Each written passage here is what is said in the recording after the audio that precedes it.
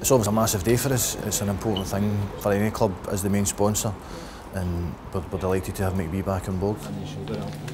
The new strip's one that we're delighted with. Actually, we've had for a number of years now. The deal we've got with Greaves and with Puma is one that we can kind of design our own strip. Essentially, it's kind of bespoke. We don't have, it doesn't just come out of a catalogue. A lot of clubs nowadays, they'll have the same kit with slightly different colours, but the deal we've got and the relationship we've got with Greaves means that we can go and kind of design our own one. And we had a few ideas, and over the years, particularly in the last 2 or 3, we've had a few pink strips and a few kind of out there designs, and we've become kind of known for it.